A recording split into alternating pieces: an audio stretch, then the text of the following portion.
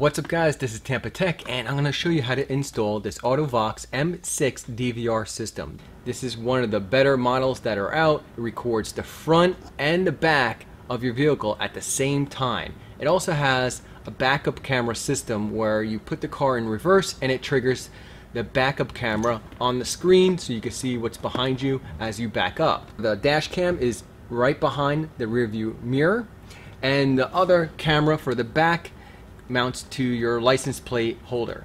And just strap it over your existing rear view mirror just like this. Just goes right over like that, and do the same for the other side. Now once you mount the system to the rear view mirror, then you want to run the power cable, which is the mini USB cable, and the backup camera cable.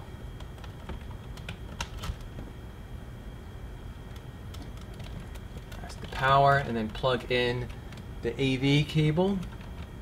That's the backup camera cable. And then I want to tuck it under here.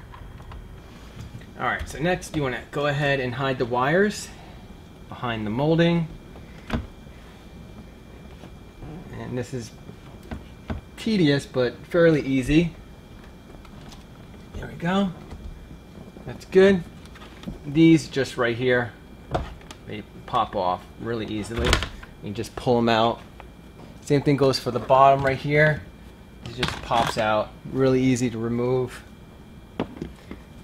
And these plastic pieces, make sure when they fasten back to the car frame, make sure you don't put the wires in the way where the clips pop into the car frame. And then you're gonna hide it behind the weather strip, and you want to push it behind those clips so it doesn't get in the way of it, like putting back on the molding. Now I shoved the power cable under here, and you're going to use zip ties to mount it under your glove box.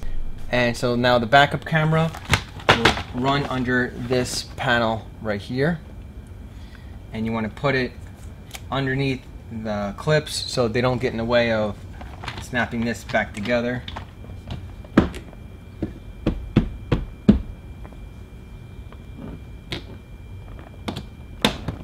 Alright, for the power, I'm going to just tuck it under here. Very easy. And it plugs right here in my center console.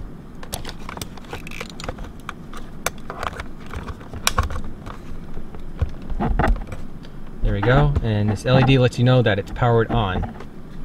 And when I turn off my car, hit power, and it turns off the unit.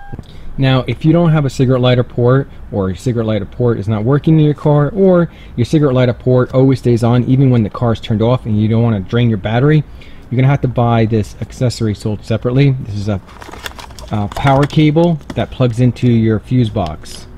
And this is already assembled right here, this one. So you have your positive red wire, and it goes to your fuse box just like that. And there's a 5 amp fuse already installed, and it plugs into your accessory port in your fuse box under your dashboard. It could be in the passenger side or driver's side, but it's going to be under your dashboard.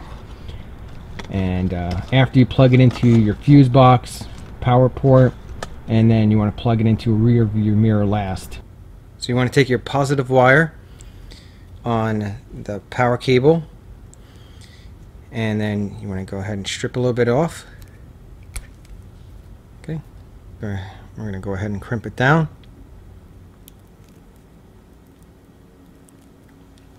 Okay, that feels pretty secure. And then this is the ground wire. Here's the 5 amp fuse, and it comes with the 5 amp fuse holder just like that, and you just plug it into your fuse box. Make sure it plugs into the accessory 12 volt line. I believe it's over here, the fuse box, and it's all labeled on the cover. But the problem is once you plug this in, you're not going to be able to put the cover back on, so keep that in mind.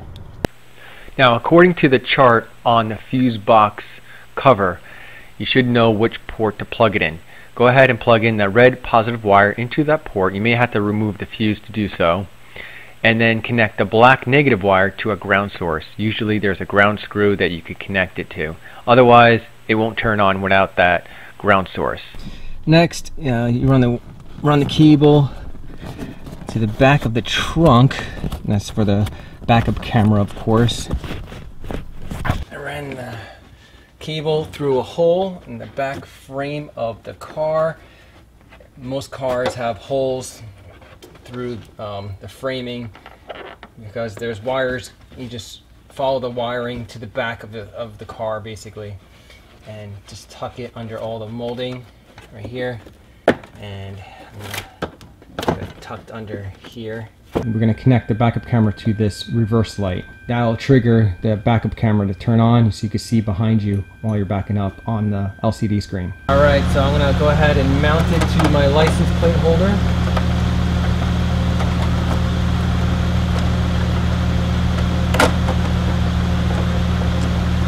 Push this all the way down, and this one actually has a backup camera, but this one doesn't record. This one records, and it has infrared lights too, so I can see it better at night behind me. And you can adjust it up and down as well.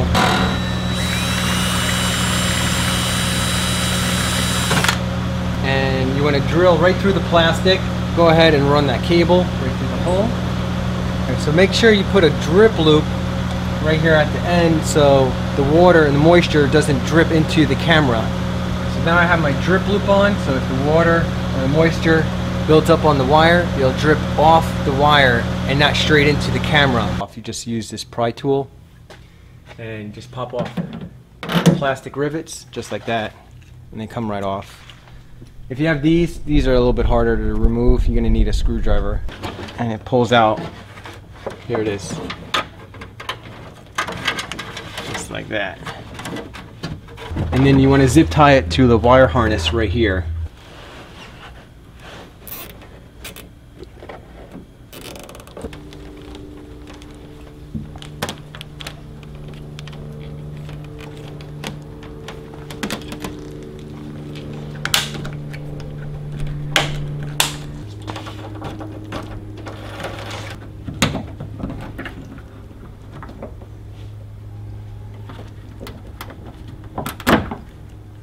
Remove this bulb, just twist it and pull it out. It should be shining. Yep, and it is. So these are definitely the reverse lights. And sure enough, we are getting almost 12 volts, so that is pretty good. Now if I turn off the car, then it should turn off. Or if I put it back in park, it should go to 0 volts.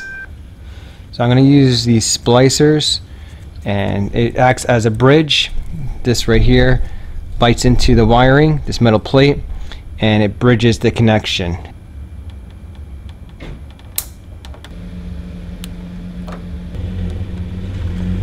Put the black wire to the black wire. Makes sense, right? Alright, next we're going to press down on the metal plate so it bites into both wires, bridging the connection. Now I'm going to connect the camera to the rear view mirror cable, and you want to line up the 2 arrows. So there's an arrow here and there's an arrow right here. Line up the arrows and slide it in. Alright, so I'm going to put my foot on the brake, put it in reverse. Alright, this backup camera triggers, and this backup camera triggers. Put it in park and it goes back to dual screen, or if you want to choose dash cam or backup camera only, or dual screen, I prefer. And it should twist on. There we go, it's locked in. So I'm just gonna double check my work. I got the water sealant so moisture doesn't get inside my car. I'm gonna adjust it facing a little bit downward, and I got the drip loop right here so the moisture doesn't roll off the wire and go straight into the camera. Alright, so let's see if the back is recording as well. Hit playback, normal, and here's my front camera recordings and my back camera recordings. And this is me doing the install right here. Should turn on everything. I'm going to put the car in reverse. and there it is. So that is a pretty good height. You want to aim it downward, so in case a kid throws a ball across the street, or you know, they're chasing after a ball, you can see that kid chasing after the ball. You don't want to aim that camera, backup camera, too high, because there's no reason to see the sky. Alright, so let's put it back in park, and you got the dual camera mode. So everything's working great. So if this video was informative and it helped you out, give me a big thumbs up. If you know anyone interested in getting a dash cam or backup camera for their car, or even you want to monitor your kids driving, this is a great product for that. Go ahead and check out the links in the video description below for the product. And if you know anyone that's interested in this, go ahead and click on the share button below, share this video to them, help someone out. And if you want to subscribe for more how-to videos like this, click on the subscribe button right here or down below. And if you want to check out my other installation videos, check out this playlist right here. Thanks guys for watching.